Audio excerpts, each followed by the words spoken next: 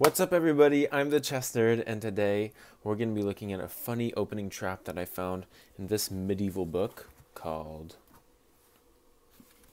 The Middle Game in Chess by Ruben Fine. A nice book from the 50s, a fine book, if one might say. Ha ha ha. So yeah, I found this very nice little diagram. Sorry, it's upside down. But okay, if we look at the board, it would usually arise from a Philidor defense. So how does this arise? E4, E5, knight F3. And instead of typical knight C6, black played D6 here. And after D4, putting pressure on the E5 pawn, black takes. Bishop C4, development. Bishop E7, so trying to bring the knight on F6 out. Now white finally takes the pawn, and this is where the trap begins. Black plays knight D7. Double question marks.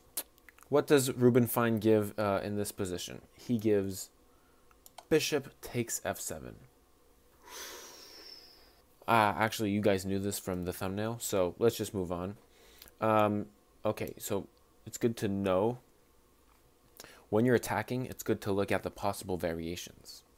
So variation number one here, king f8. What if he doesn't take the bishop? Knight e6 check, wins the queen, right? Hits on the queen right there. Okay, so now black has to take the bishop, otherwise the game is lost.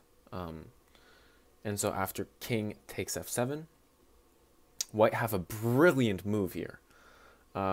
Just like kind of rare this early in the game in chess. Knight e6. Woo. Yeah, I could feel the fire there. Just playing with it, right? Okay, so there's always the variation. What if black doesn't take on e6? And what if he doesn't take the knight, queen has to go to e8 because squares are taken. If queen to e8, yes, knight takes c7, just as I thought.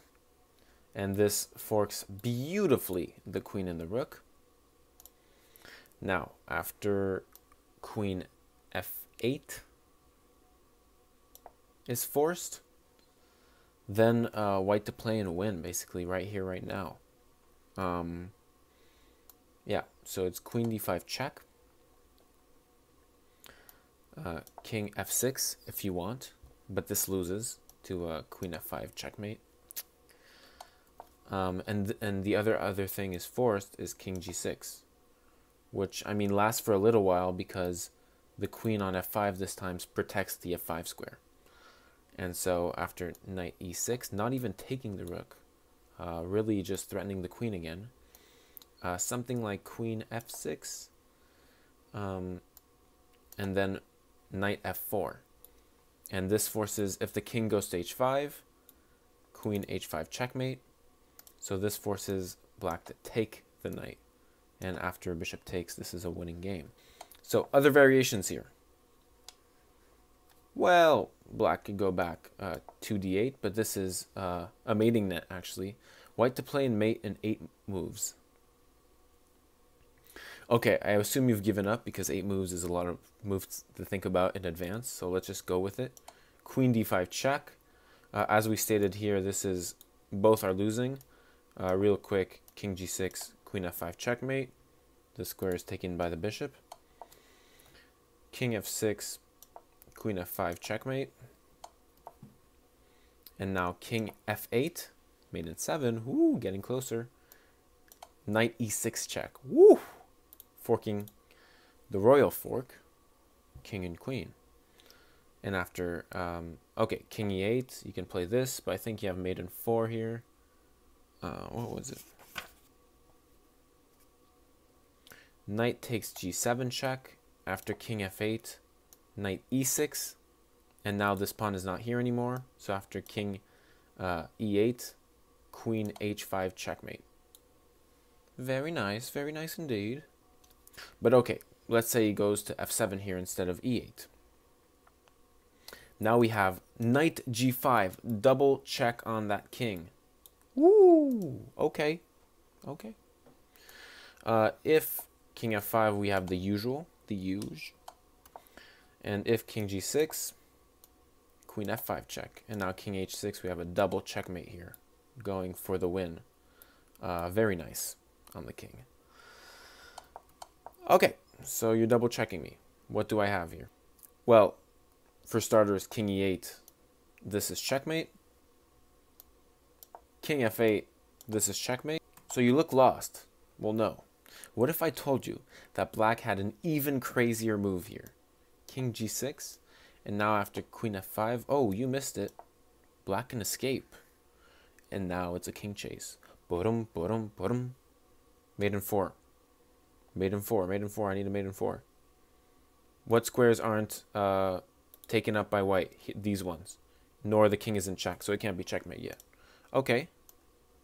How about g4? Just to destabilize the king.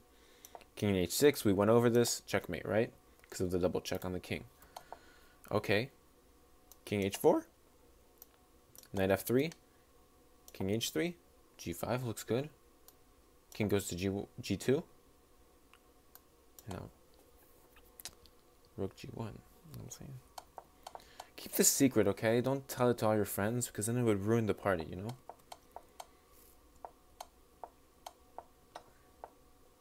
So let's go back to the OG move, knight e6. Instead of queen e8, having seen all that as black, how about just takes the knight? Well, then if that happens, queen d5 check. Okay? And after king f6 is forced, queen f5 checkmate.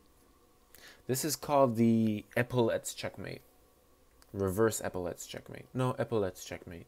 Something like this. Very pretty checkmate. One of my faves. Personal. Okay. And how about king f6? Well, then you just win the queen. But yes, you have mate in 2 here, just in case you're in for the fun. So white to play in mate in 2. This is the only time where you have to actually exercise for this. Queen f3 check. King e5. Queen f5 checkmate. King takes e6. Queen f5 checkmate. King g6. Queen f5 checkmate. And they're all queen f5 checkmate. This never happens. Anyways, I hope you enjoyed the video. This was kind of like a comedy bit. I hadn't really prepared anything. But yeah, a little trick in the Philidor defense. Why it's completely terrible. Don't play knight d7, folks.